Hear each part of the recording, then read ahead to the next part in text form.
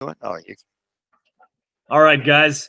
We have another podcast here. This is going to be a short and sweet one, but we're going to talk about how you can maximize the customer value and that for just basically the overall lifetime value of a customer, and that through maximizing ROI through customer relationships. So we're going to talk about it from both the business side as well as the employee side. How can you do it as a salesperson to where you can get more commission, build more value, bring into the company, and honestly get more as an individual and everything to build those relationships. And then how can you do that as a business owner, especially when you're trying to bootstrap everything to make it to where we're not working harder, we're working smarter, and it's not quantity, it's quality. So from the business perspective, we'll just go right into it. The business perspective, and that the biggest thing that you can do, and it's kind of, I feel like it's pretty much universal in any relationships that you want to build. The best way to build value with those is pour value into them. Stop thinking about yourself. Start thinking about the customer. What is going to serve them best? What is going to serve your clients? What is going to serve your potential client customers? And then also, anytime that you're dealing, whether you're dealing with like B&I network marketing group, whether you're dealing with Chamber of Commerce, whether you're dealing with somebody you met on the elevator, you don't think of them necessarily as the person you're trying to sell to. You treat them as a friend that can refer you to 20 other businesses. Yeah, because you never know what doors they can open or what connections they might have. I'm a big fan of being able to talk about things that don't have to do with your products and services so that you can earn that right to ultimately talk about the things that have everything to do with your products and services. And so that point that you made of like pour value that you shared with pouring value into them has nothing to do with me trying to sell them something. It's genuinely finding out who they are, what they're all about, some of their challenges or struggles, but use caution as you do that. My biggest sales question I hate is what keeps you up at night?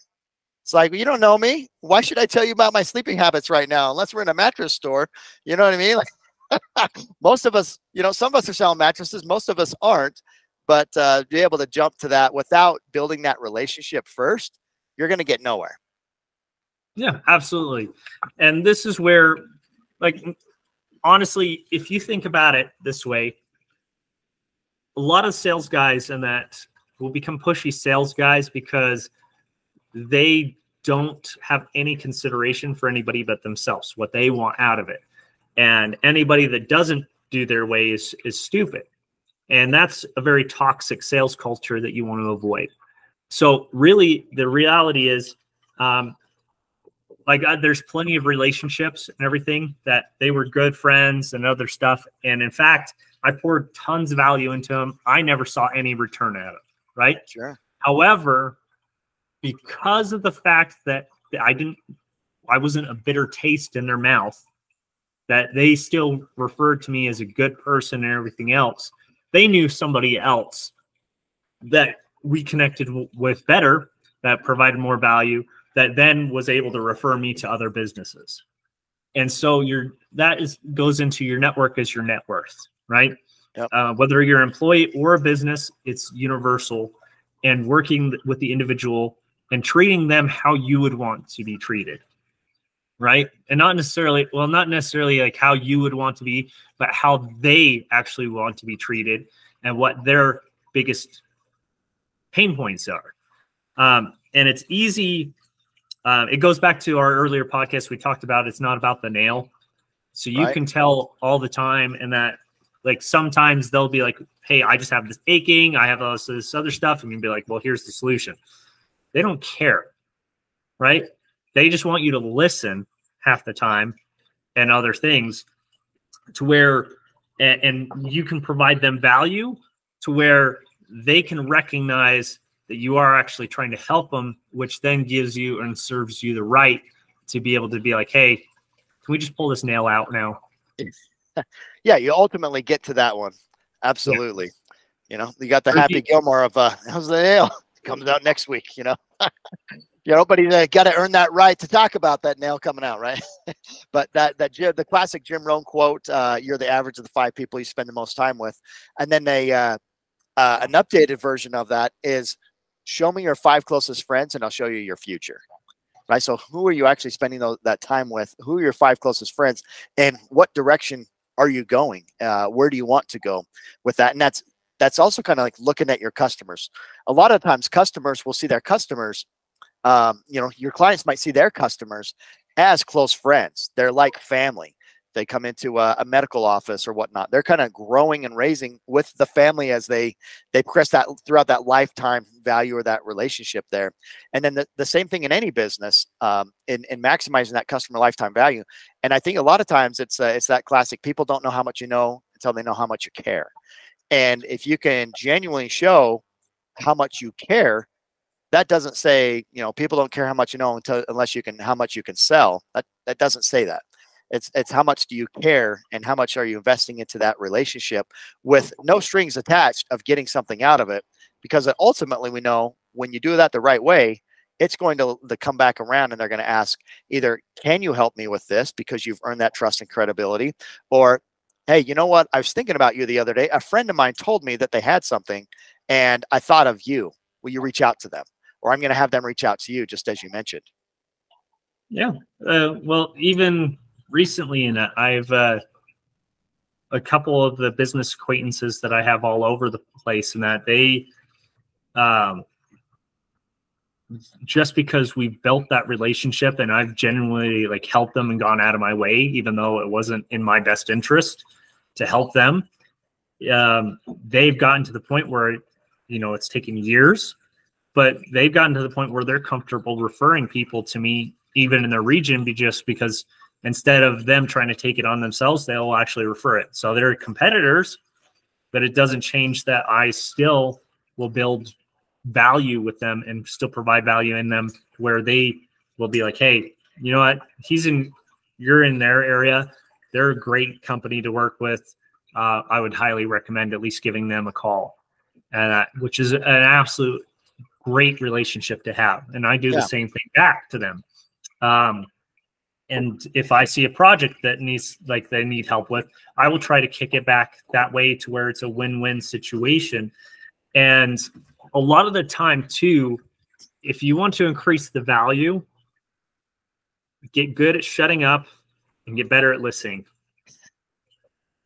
2 ears, 1 mouth, right? Exactly. So it's very easy, especially when you want to be overly helpful. And I find myself doing this as well. I'm just as guilty of it. You got to be conscious of it, right? Yeah. I will always try to pour the value, and it goes down to the nail, right? Like they'll say, oh, hey, I just have this pain, blah, blah, blah. And I'm like, okay, yeah, it's this. Oh, it's this, it's this, it's this. And I don't give them the time to fully express or just sit back and listen, to where they are, again, comfortable with that ask. And it comes down to also being able to not only listen to what their problem is, but to also listen and just on like their body language, right? Because there might be more that you'll quickly find that there's usually more to the story than what meets the eye, even if they're giving the answer up front. And you might be able to find all these other solutions, but you might find, like, as you listen more and more, that, well, yeah, this is the solution, but this is actually better for them. And you still don't provide them the solution. The best type of relationships I found and the best value is just asking simple questions and letting them talk. And so I never phrase it as a proposal or solution. I phrase it as just, again, a simple question. So someone's like, okay, hey, I need more sales. I need to make this X, Y, and Z. Okay, great. what are you trying to get to? What does that look like for you? And they give you another answer. And then, okay, well, now that you said that, what is going on right now? What is the biggest thing? And you'll find out that even though they said, hey, I want sales and this is what I want to do, and I'm just going to pay you a bunch of money to market for me, you'll find that what's the reality is that they might have some family issues. They are causing an excessive amount of stress on them in their relationship. You might find out that that their company has no structures, no processes, no anything else. And so even if you got them the sales, they get pissed off at you because they didn't actually convert into long-term clients. Yep. Because they have no ability to support them. Yeah, and exactly. Because you shut up and listened, you were able to find actually and provide them the correct solution, and just make it a simple question and be like, okay, so I hear you. You're saying all this. If I gave you 50,000 clients right now, do you have the capacity to handle that? No. Okay. So would it be helpful or a bigger priority then to try to get these other processes in place to you? And they can answer it and be like, actually, yeah, you're right. That might be a better solution and everything. Right. A lot of times I'll go back to what they're asking isn't what they're asking. Yeah. Right. A lot of times, because they don't know exactly how to articulate what it is, but they need someone to listen to them, ask a few kind of guiding questions, and then they're like, oh, okay, that makes sense. Another example of this would be there's a great book called Creating Magic. Author is named Lee Cockerell. He's a former COO of Disney, and he talks about the 3 o'clock parade. And he says that all the time in the Disney parks, the guests would come up to the cast members, the employees, and they say, hey, excuse me, what time's the 3 o'clock parade? On the surface, you're like, hello, idiot, it's 3 o'clock, right? Like, you just answered your own question. But so they actually put some intention behind finding out what are our guests asking when they're asking what time's the 3 o'clock parade. And really what they found was when they asked what time's the 3 o'clock parade, they're asking what time does Cinderella get to where I'm standing at during the 3 o'clock parade. And so now that they know and I can articulate what exactly it is the customer's asking, who didn't know how to ask what they were asking, now they've been able to train other people to where now they can just nail it because they know. And so now it's, hey, what time's the 3 o'clock parade? Oh, as a matter of fact, the 3 o'clock parade gets to where we're standing at about 3:15. As a matter of fact, there's an open park bench right there. Go ahead and grab that seat right now and take a break while Cinderella comes by. You have a great picture of her while she comes by on the float. And it's like, boom, it's just like really listening to your customers. What are they asking? And then being able to articulate it in a way where they're like, yeah, that's exactly what I was asking, even though they didn't know that that's what they were asking. Well, that actually gets to the other point, which is the better, like we all suck at communicating. We all suck at it. And if you really look at most things, most fights, most conflicts, most contention, it's because of a failure to communicate together. And you could even be saying the exact same thing, just in a different way, and still be about ready to rip each other's heads off because there's such a disagreement and butting heads because you're not willing to just open up, listen, and come from it from a different angle. Or in both of you guys aren't feeling heard. So think of it as any great conflict that you've had in your life. And really what the root cause was it? Was it really the issue itself? Or was it the inability or the not feeling heard? Sure. Because you weren't heard, and that's always the accelerator in the conflict that causes the most pain, the refusal to be seen or listened to. So I think what I hear you saying is, customer lifetime value isn't just with customers. It can be applied to all aspects of our lives. Is that right? Yeah. If you want a lifetime of better ROI in your relationship or marriage and that, you better damn well be a better listener, and better communicator, and better understander. Like that's a universal thing. And you serve your spouse just like you serve your clients. with few exceptions. It's the same way as far as what you are, how you are treating them in a respectful manner. You should treat everybody with that same type or dignity or level of respect. Because it's very easy, like, and I will do this, my spouse will do this, everybody else will do this, where they will come to the table or come home and start screaming about something that seems minor or insignificant. Like, I could be yelling and screaming like, hey, I am sick of this house being a mess. I am sick of this, like, being a pigsty. I'm sick of this and everything else. And so at face value, the issue could be the mess itself. But the reality is when I get to that point, it's because I'm stressed, I'm overwhelmed, and it doesn't add to it, right? There's other stuff else. Yes.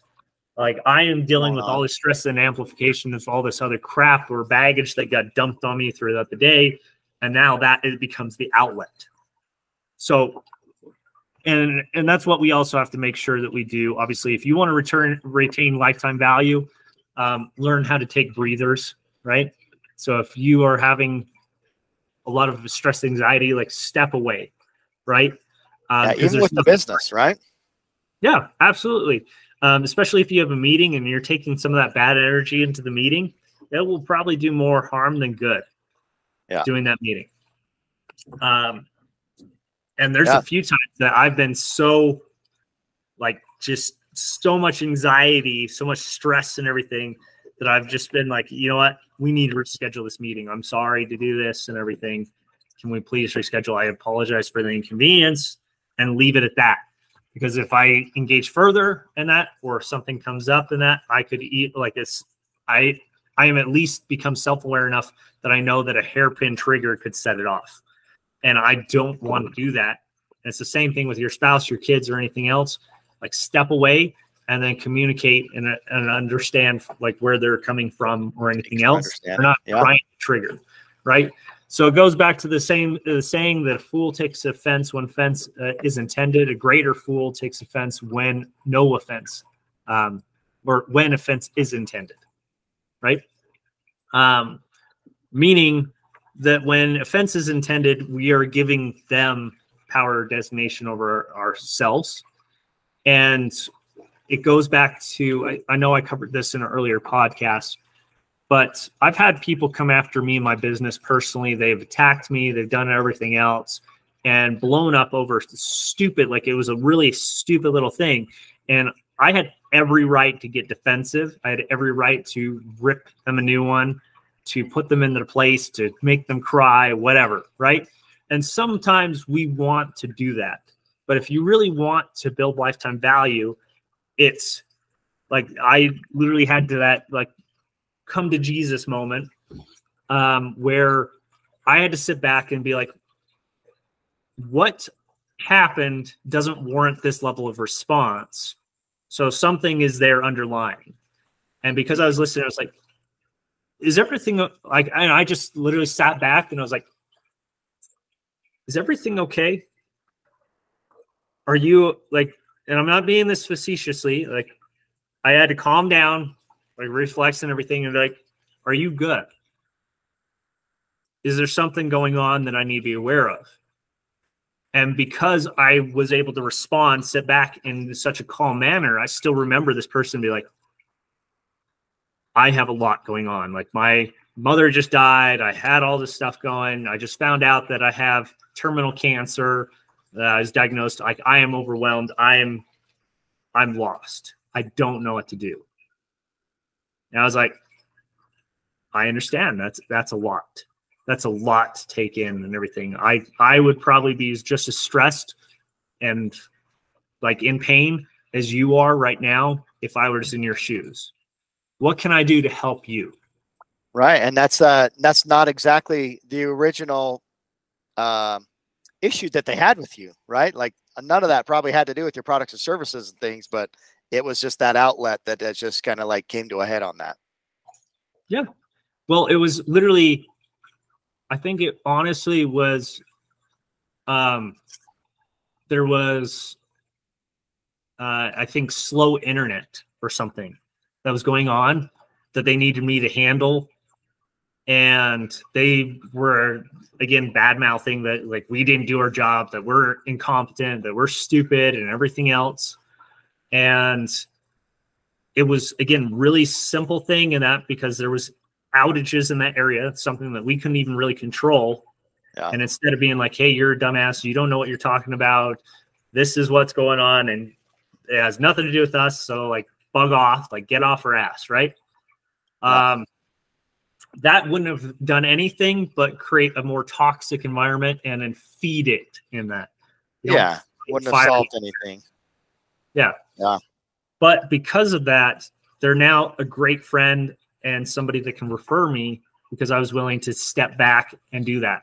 So something that would have had a negative ROI with that customer that would have significantly deteriorated, turned into a bunch of bad reviews going all over my company, and steamrolled significantly faster, was able to be stopped because I was able to sit back, listen to actually what was being said, right? And so then, that's honestly the best way to maximize any client return. It's just being good at listening. It's as simple as that. Anything you want to add, Danny? No, yeah, I think that listening is key. I mean, in integrity selling, professional sales process, that's the biggest component of the entire sales process is listening.